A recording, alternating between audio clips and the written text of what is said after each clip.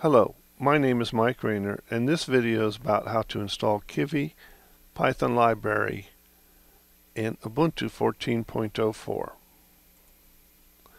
The outcomes for this video would be short description of what Kivy is, install Kivy in an Ubuntu 14.04 64-bit virtual machine, so you can always use a host computer, install some Kivy examples, and finally create and run a Hello Kivy World app. Requirements: Ubuntu desktop. This video uses Ubuntu 14.04 64-bit. Python installed. With Ubuntu, Python is installed by default, but if you're using another Debian operating system, you may have to install some additional Python modules, an internet connection. And for this video, I'm using Eclipse Luna with a PyDev IDE or Integrated Development Environment. You can use your own text editor, but this video uses Eclipse. Additional info: Kivy installation instructions. You can search for the Kivy group on Google Groups. I'm a member of the Kivy group and I've found them very helpful. Kivy crash course. These are probably about the best videos on Kivy anywhere around. And then I've got two books, one by Dusty Phillips, Creating Apps in Kivy from O'Reilly, and one by Robert Ulloa, Kivy, Interactive Applications in Python. Disclaimer: while I've researched this material, I can't fully verify that it will work with all combination of hardware and software out.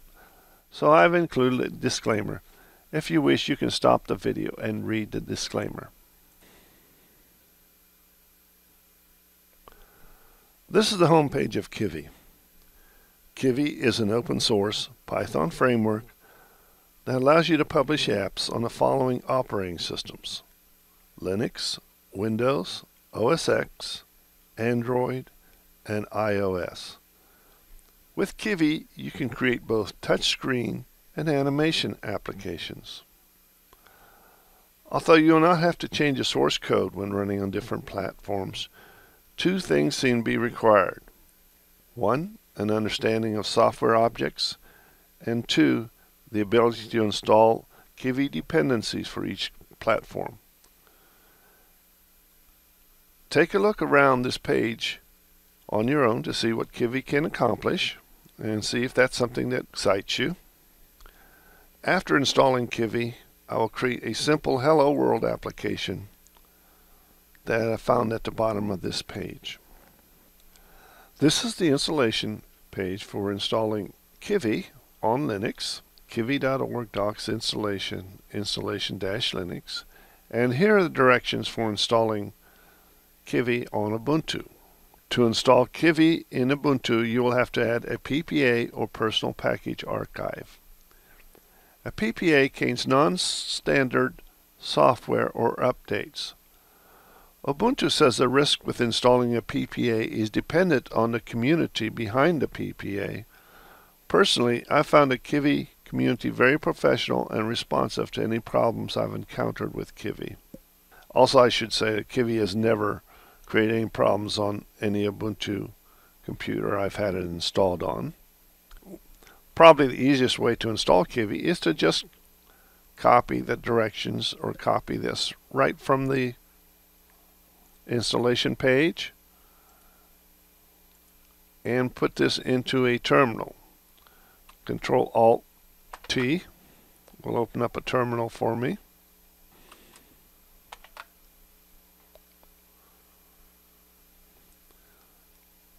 And all I have to do here is paste, enter, ask for my password, and it gives you some notes. I'm going to press enter to continue adding the PPA. So the next thing I want to do is do an update that makes sure that this PPA is in my list of updates.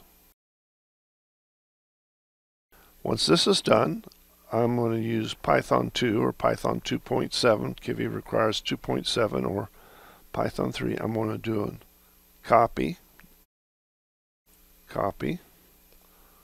Go back to my terminal, do a paste, enter, and it says you want to continue. I type in yes, and that's pretty much all there is to installing Kivy. Now it's fully installed. Now, one of the things I probably should have covered in the last section was how to install the optional examples. I'm going to do this right now.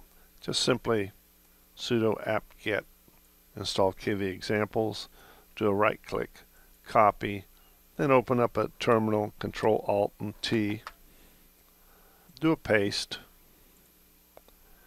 hit enter, password again, and installs them. I'm not sure exactly where they went, so if I want to find where they are, I'll go sudo find and start at the base directory, and then I'm going to use name, ignore the case, Kivy examples. And right here, there in USA share doc Kivy examples and USA share Kivy examples. The doc is basically a README file and some other stuff, but the actual examples are right here in user share Kivy examples if you want to know where they're installed. So after installing Kivy, I'm going to create a Hello World program. Now this is my first start of Eclipse Luna with PyDev as my Python IDE. You can use your own editor, but I'm using Eclipse Luna, and up pops a window that says the system Python path change is detected. Please check which interpreters and paths should be updated. And this is Kivy asking, basically telling Eclipse to go ahead and update some packages. And so I'm going to click on Apply Selected Changes. And let me close this Python Hello World program. And so I'm going to create a new PyDev project. And I'm going to call it Hello Kivy World. If I need to configure an interpreter not listed, everything should be okay here for a simple Hello World project. I click Finish. Here is my PyDev project, and what I'm going to have to do is create a Python module, new, PyDev module, and it should have the name of main. This is one of those requirements that you're going to have to use when you first start Kivy. Click Finish, and let's go module main. Click OK. There's the module from kivy.app import app from kivy.uix or user interface button import button. Then I've got a class test app extends app. This class should actually have app as a suffix or ending on it. If you use a KV file, which is probably the next step if you're going to work with KV, the prefix like test should be the name of the KV file. And it's going to be a def build self, and we're going to just return a button, text equal hello, spell that right, Kivy world. And then at the bottom it's going to be to simply create a test app, actually run it, dot run. And that's all there is to it. To run it, just simply go right here, run as Python run. And there's my button with Hello Kivy World. And that's it as far as installing Kivy and creating a Hello World program.